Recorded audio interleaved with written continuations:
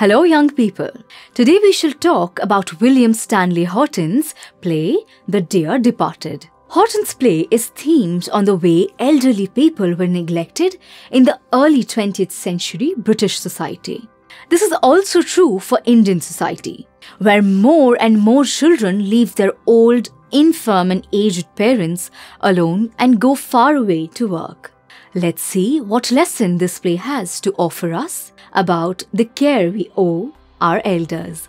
Before we begin with the play, it's important to get to know our author a little.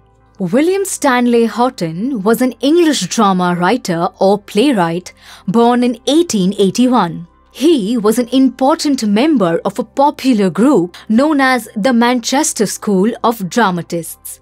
His best-known play is Hindle Wakes. His other known works are Independent Means, The Younger Generation, Master of the House, and Fancy Tree. He was strongly influenced by dramatists like Henrik Ibsen, Oscar Wilde, George Bernard Shaw, and St. John Hankin. His plays are written with great sympathy and insight, mostly centering on the Northern English life. Let us now move on to the play. First, the author gives us a detailed stage directions for a lower middle-class household in a small British town to be shown as the play's setting. The household has a lot of shabby and cheap old furniture, ornamental pieces, and old American clock, evening newspapers and weekly magazines. A 70-year-old man, Abel Merriweather, is found dead in his room. At least from what we can see, the Slater household assumes he is dead while they wait for the Jordan family to arrive. Abel Merriweather is the father of Amelia Slater and Elizabeth Jordan. He had been living with Amelia Slater and her husband Henry Slater when he is declared dead. Elizabeth Jordan and her husband, Ben, gather at the Slater's house to mourn his loss. We are introduced to a 10-year-old girl named Victoria. Mrs. Slater scolds her for wearing colorful clothes.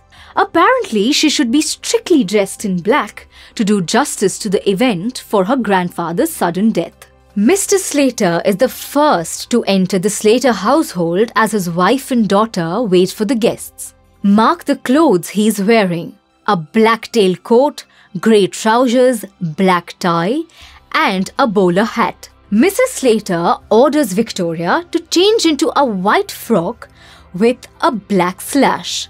Their morning dresses will be in all blacks, but they are not ready yet. So the Slaters try to wear as much black color in their clothing as possible. We quickly understand that this formal dressing is shallow and does not come from a place of love or respect or sadness. They are a family of pretentious people trying to outdo their relatives in their show of grief. Soon, we see Mr. and Mrs. Slater talk to their relatives, Ben and Elizabeth. They seem to be particularly hateful towards Elizabeth and suspect that she's after her dead father's property. In fact, they believe that she'll turn up for the mourning, driven by greed for her share of property. The next moment, Mrs. Slater pretends to have a breakdown as she looks at certain objects in the kitchen. They belong to her father, Abel Merriweather. At the same time, she asks her husband to change into the new slippers Merriweather wore. Through this, the playwright Stanley Houghton aims to show us how shallow people like Mrs. Slater are. She has no affection or responsibility towards her dead father. Yet she puts up a show of grief by wearing black and pretending to cry. Mrs. Slater's character shows us the evils of our society. We soon find the Slaters removing objects from the Merriweather's room. They assume that Elizabeth might be after the bureau and they act quickly to remove it before she arrives. Mrs. Slater also removes an old American clock while they are waiting.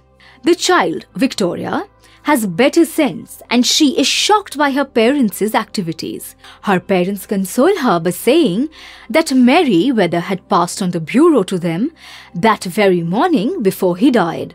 The Slaters make sure to hide the bureau and the American clock before opening the door to their relatives, Mr. Ben Jordan and Mrs. Elizabeth Jordan.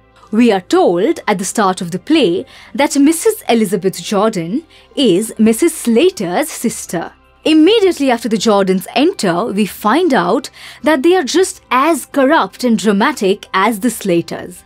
Elizabeth apparently took so long to arrive because they were getting ready in their black mourning dresses. Elizabeth wants to know which doctor has attended to her father, Abel Merriweather. She pretends to be shocked when she hears that the family doctor, Dr. Pringle, has not arrived yet.